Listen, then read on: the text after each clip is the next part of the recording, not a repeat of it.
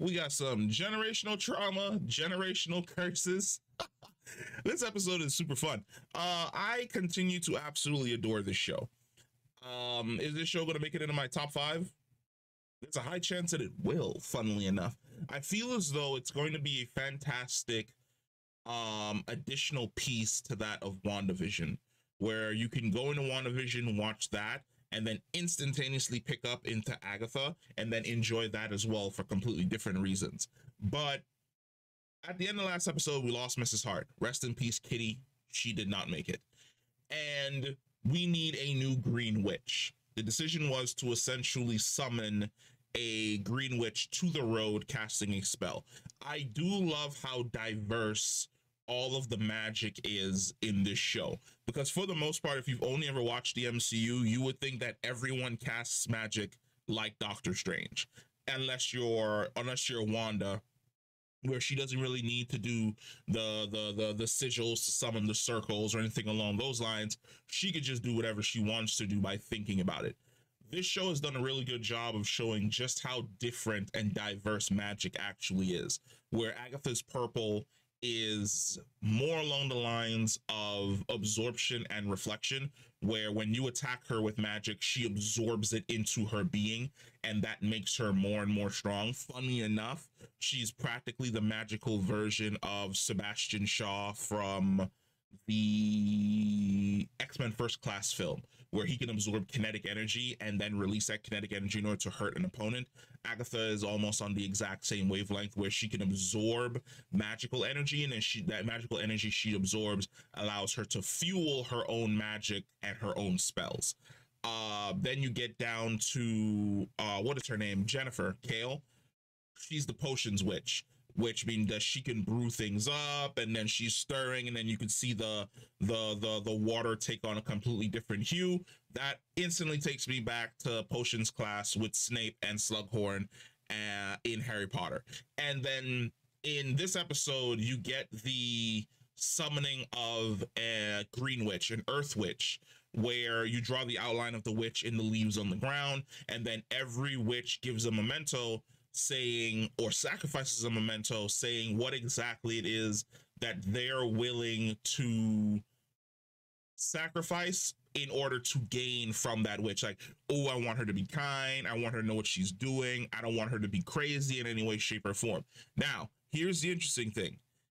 Pay attention to where exactly Rio got summoned from, because the idea is that the Green Witch was supposed to be summoned basically in the outline that is on the ground where they sacrificed it.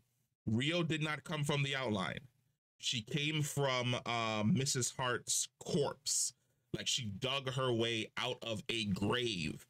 I don't know whether or not that's saying what exactly it is that she is. I know what the Funko Pop leaks say, but I really take everything I see online with a grain of salt, because it's really easy to fake things in today's age. However, we are very much leaning into the fact that Rio may not be everything that she seems. And I'm gonna make a video separately about that. That's going to be a little bit more spoilery down the line.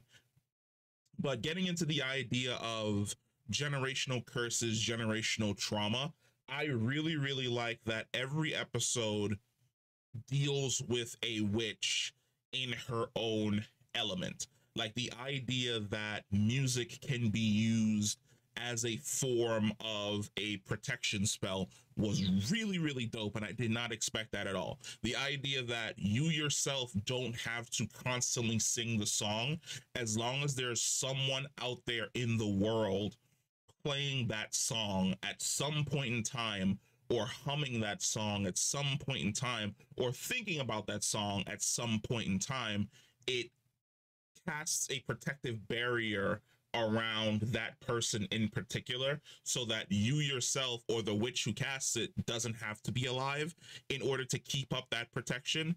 That protection is just something that is constantly going.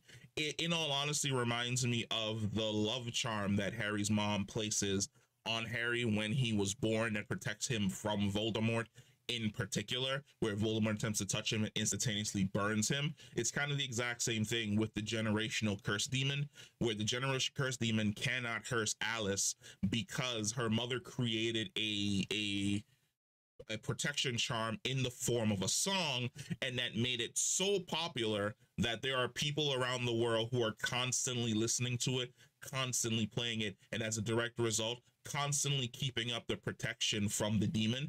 And it was only when they left the earth plane of reality and transferred over to the road plane of reality that the demon was no longer being kept at bay because of the song, because the song could not in any correlation be played there. And then there's also the fact that Alice had to work through the trauma of essentially losing her mother, and the fact that all of them have the exact same scars, which is super dope, that the scar itself are the talons from the demon landing on their shoulder and then setting them on fire and then burning down the environment that they're in. Because now it calls back to when she says that earlier in the episode, she says that her mother died in, or was it last episode, that her mother died in a fire? I think it was this episode, that her mother died in a fire. You know that basically the demon finally caught up with her mother and killed her mother and destroyed the entire area that they were essentially in. Now, of course, Teen gets hurt. Did he allow himself to get hurt? I don't think so. I think he got injured because he just wasn't paying attention, or he's playing into the whole I have no idea what's going on, I'm a completely innocent bystander in all of this type angle. But we see another side of Agatha where she breaks down. Like, we've never seen her caring. She's very much aloof. Like when Mrs. Hart died, she's like, who? And like she keeps it moving. But when Teen gets hurt, she's crying. Like she's almost distraught that she might lose him, because in some way, shape, or form, she has either worked it into her own head that this might be her son, or she's projecting the loss of her son onto Teen, because he's basically become a little bit too involved with her. Or you could say that there's something else going on the magical side, since he technically helped break her out of her shell that she was essentially trapped in.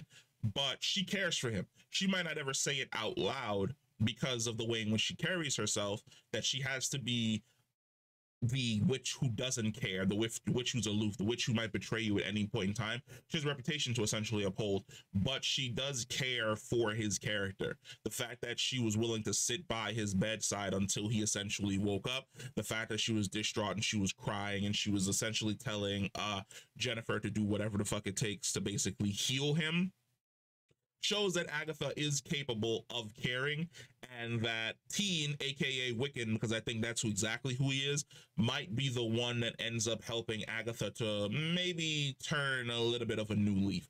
But we're essentially going to see. And then of course we get a little bit more of the past between both Agatha and Rio, where something happened in the past, where Rio is basically the one to essentially tell her that that is not your son. I'm going to talk about that in a different video, because I really feel as though she basically told on herself as to what exactly happened in the past that basically led to all of this. Their falling out, the fact that she's just out to attempt to kill her, everything.